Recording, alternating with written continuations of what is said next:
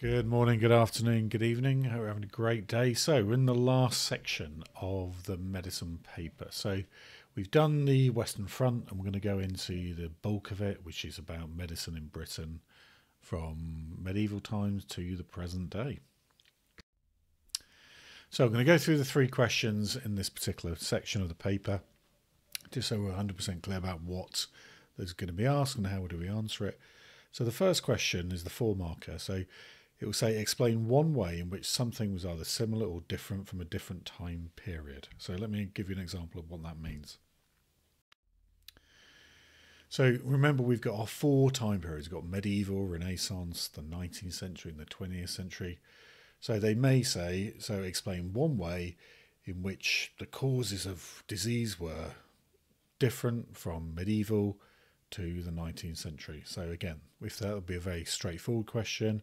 So you just look on the list. So in the medieval times, they believed that disease was caused by supernatural religious reasons, and by the 19th century, obviously Pasteur and germ theory, etc., etc.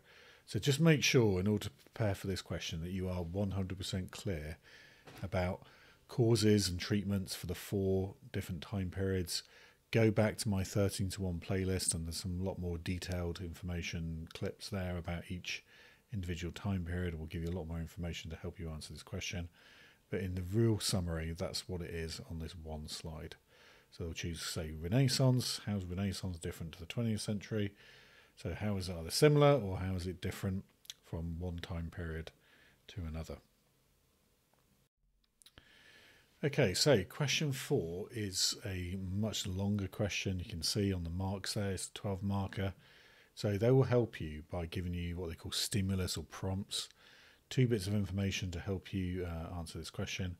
And I would suggest writing about 4 paragraphs for this particular question in the exam. So say, for example, there was this question here. So explain why there were improvements in medical knowledge in the year 1500, 1700. So again, just make sure you are familiar with what that means. So really that means the Renaissance period. So they'll just hone into a particular section of our timeline there of knowledge. So how would we structure this question? Well, as I said, they will give you the 2 prompts. So they're going to give us Thomas Sydenham. So you'd obviously explain about his theory about, there's different types of diseases, his theorization around that, and the importance of the printing press in terms of communication and taking power away from the church. And you must use information of your own. So if you could bring in more information about the Royal Society and the importance of that, about scientists working together, under the supervision and kind of, the king who was giving his kind of blessing to their progress.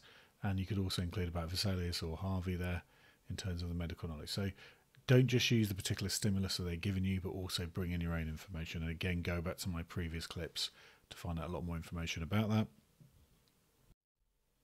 So, and then on to the last question, which is what they call the statement question. So they will give you a choice of 2 questions, generally will be in different time periods.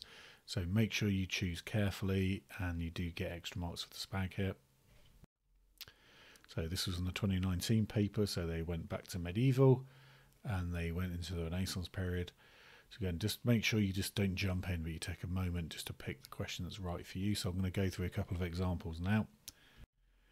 So say, for example, there's this question here. So there was rapid change in ideas about the causes of illness in the 17th to the 1900s.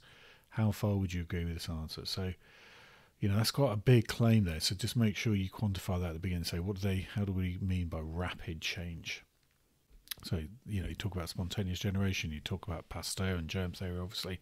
So they're the 2 things that they're giving you. But also you would include information of your own around microscopes and the work of Koch, and bring that together. Just make sure you're always either challenging or agreeing or disagreeing with the actual statement there, because remember, even though there were really new and exciting ideas about germ theory, acceptance by doctors around Europe and the world took quite a long time to put into practice. So there was change in ideas, but whether it was rapid or not, it's up to you to quantify that. Or there could be this question here. So the work of Nightingale was the most important development. Again, that's a big statement. The most important development in the care and treatment provided in hospital. So again, you talk about Nightingale, you could talk about anaesthetics, you'd include about antiseptics and Lister and aseptic surgery. So again, you're bringing in your own knowledge, but also obviously using the stimulus that they're talking about. And again, there's no right or wrong answer here, because you could argue that she was the most important development.